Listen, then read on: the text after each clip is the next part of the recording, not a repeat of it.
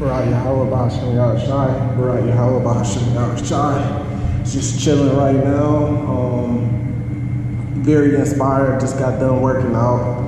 You know, doing some sets of push-ups, some sets of crunches.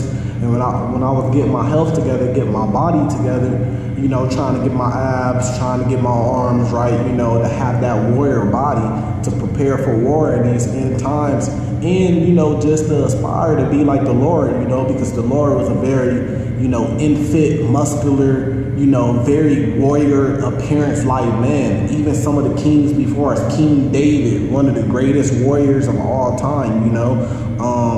All of the kings, actually, you know.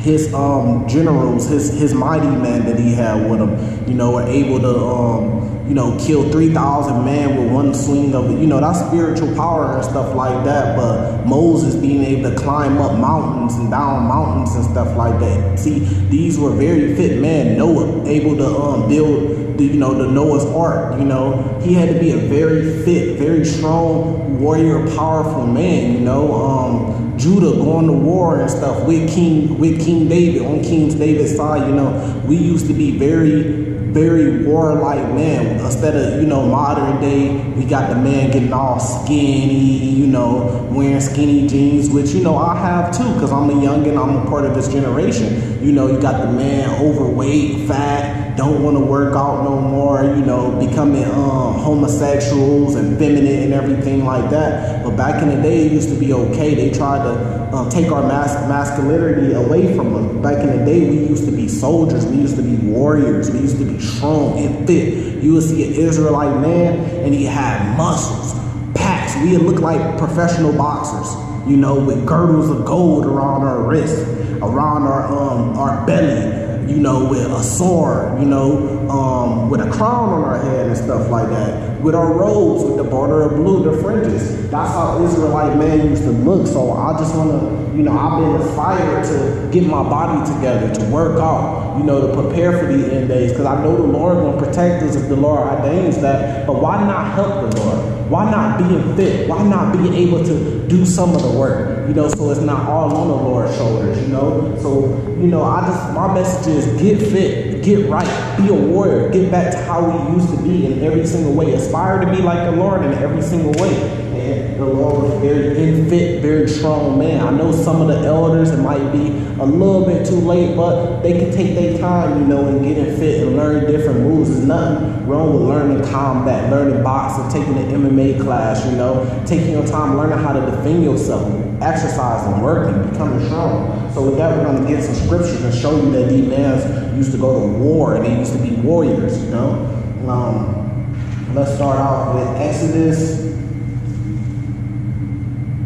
We're going to go to Exodus 15, chapter 15, verse 3.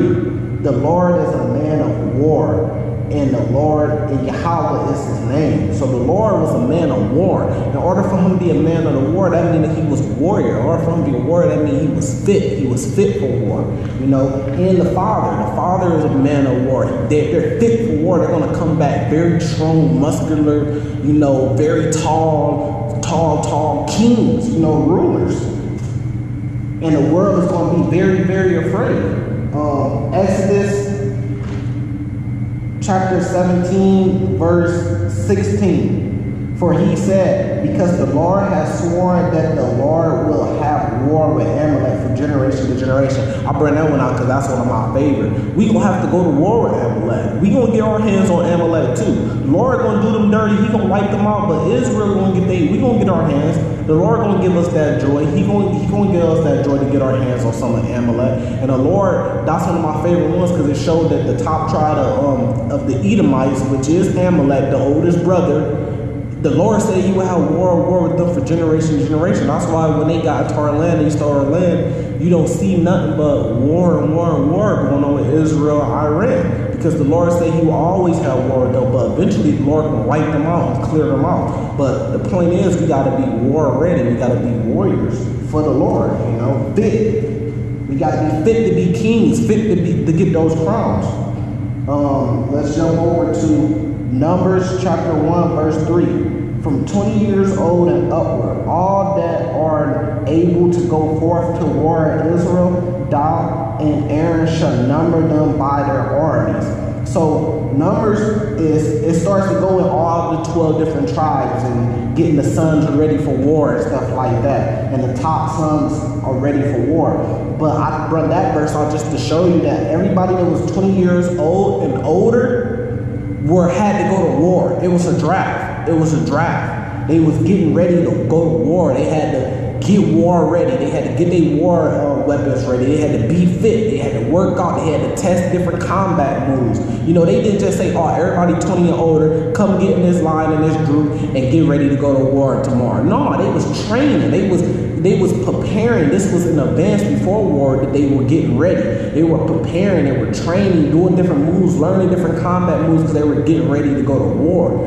We're at the last days where we're going to get ready and there's going to be World War III Armageddon over the whole entire earth. You got to start getting ready just like they were getting ready. Start getting fit. Start learning combat moves. Start training. Start mapping things out. The Lord going to deliver you so you ain't got to worry about it. That's very true. But why put it all on the Lord's shoulders?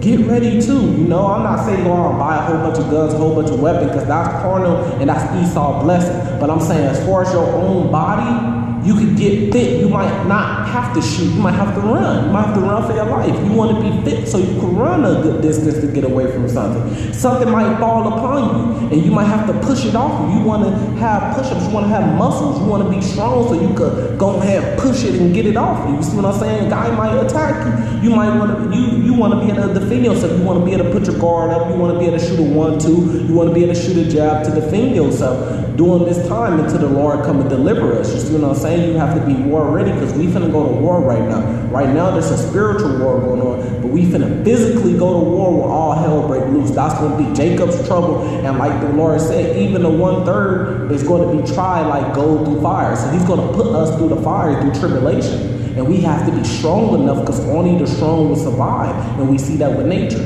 So we have to be strong enough in order to survive.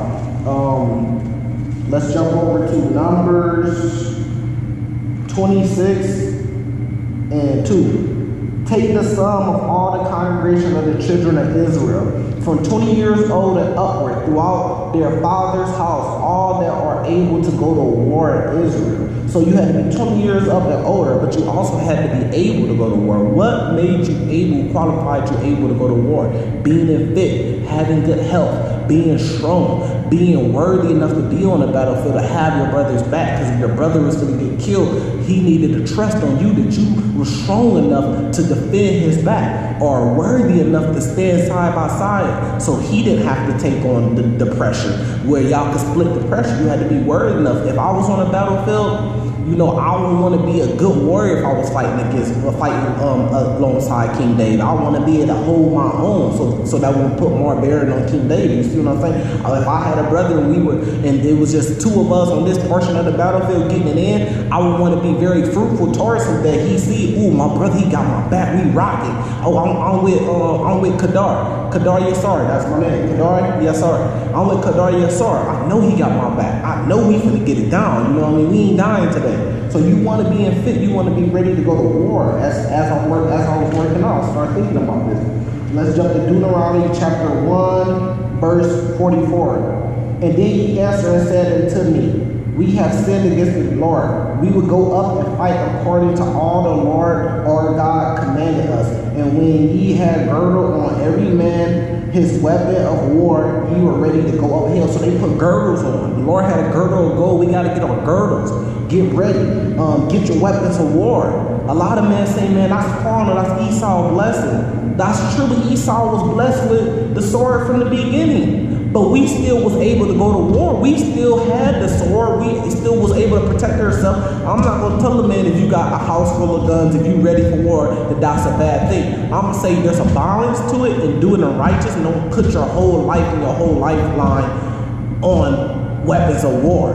Put your whole lifeline and roll your dice on the Lord. And if you got a weapon there just to help, fine, do that. You know, but you don't have to boast and brag about it. Keep everything on the low, too. There's a balance to everything. Let's jump over to Psalms chapter 18, verse 34. He teacheth my hands to war, so that a bow of steel is broken by my arms. So the Lord teaches your hands to war. He's going to give us that spiritual power to war, to know how to war, to know what to do. But you want your muscles not to break down when he gives you that knowledge. You want your muscles to be able to hold up, work out. You see what I'm saying? Don't make the Lord do all the work. You put up some work too, you know?